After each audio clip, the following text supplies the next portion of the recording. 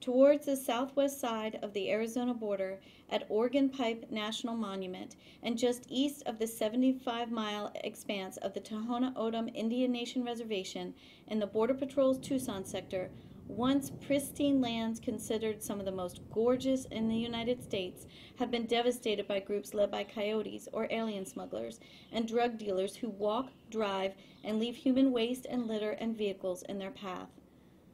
A 2004 government report noted that Tohono O'odham's 2.8 million acres suffered the loss of numerous endangered species and was left to clean up 7,000 abandoned vehicles and 65,000 pounds of narcotics in that year.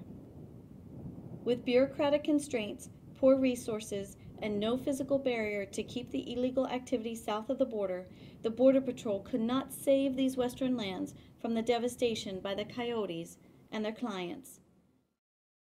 The colored patches on this map are all owned by various components of the federal government, mostly by the Departments of Interior and Agriculture. The majority of the federal land's 30.3 million acres within 100 miles of the Mexican border is located in Arizona's 362 border miles and spread amongst national forest, Park Service land, and wildlife refuges. And now the same threat is emerging on the eastern Arizona border, in the Huachuca Mountains and the Coronado National Forest. Will these lands be devastated too?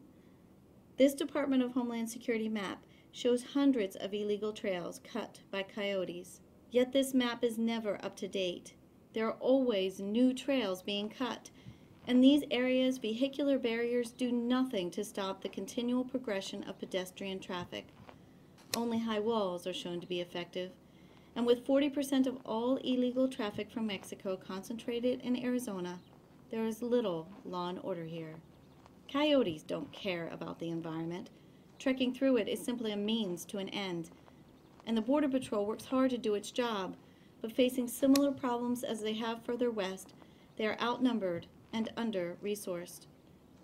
We do not know who these people are in these videos other than that they are illegal, nor do we know what they carry on their backs, nor their intent in illegally entering the United States. But we know they come, and that they move fast over trails like this one where motion detection hidden cameras pick up their activity. These mountain habitats are already suffering.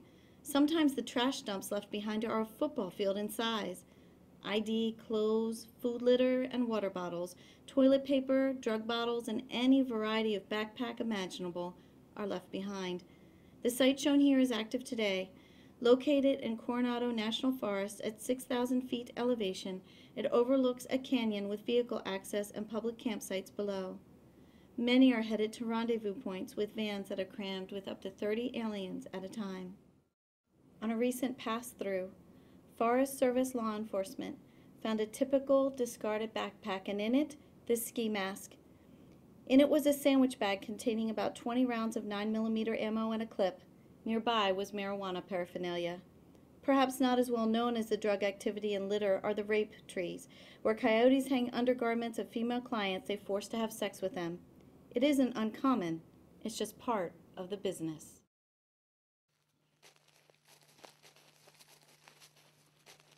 Yet they still come, whoever they are, for whatever reason. This camera is about 10 miles north of the Arizona border. 55 people passed this camera on 3 different days in mid-January 2009.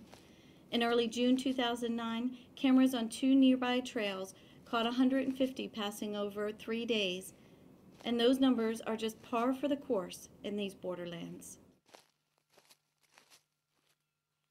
Every once in a while, the Border Patrol has success on these trails, but the federal government is not watching these videos, as helpful as they could be.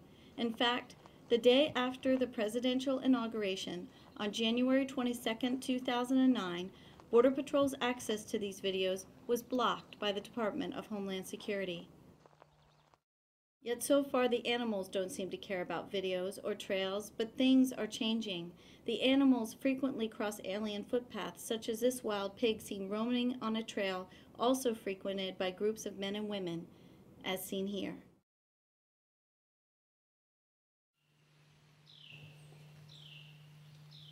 On this path are a mountain lion and a deer. Just 2 days later, a small child is seen being carried in the same spot as the mountain lion had been. On the same path of the mountain lion come 3 bear cubs, romping and playing in the cool mountain sun. And then more humans.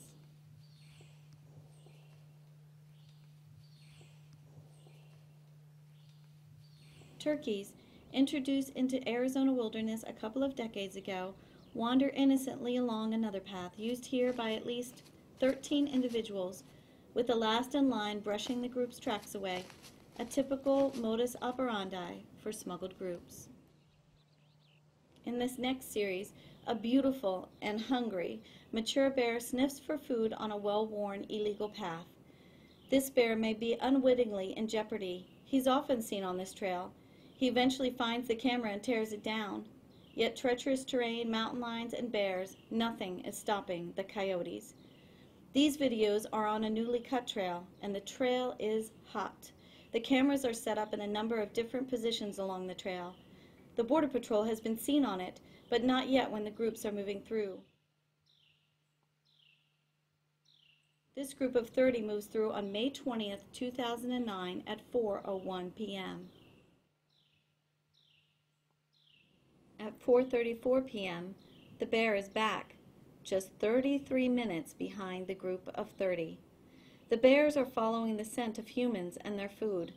The smugglers assuredly know the bears are there, but clearly they'd rather risk mountain lions and bears than get caught.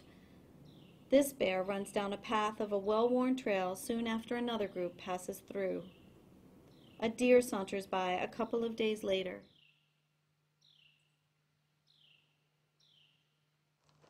Then another group pushes on. With 4 miles already behind them and the border, they have about 4 more to go on this trail. There is added danger on this trail due to drug cartel surveillance. Despite the difficulties, a total of 116 aliens and 9 groups crossed the camera on this trail in 9 days from late May to early June in 2009. The Border Patrol is seen on it twice, but escorting no one. They have to move on foot too, and playing catch-up with these groups is very hard. Then the same bear comes back again, the 3rd time in the same 9-day period as the 116 aliens. This time, the bear gets the camera.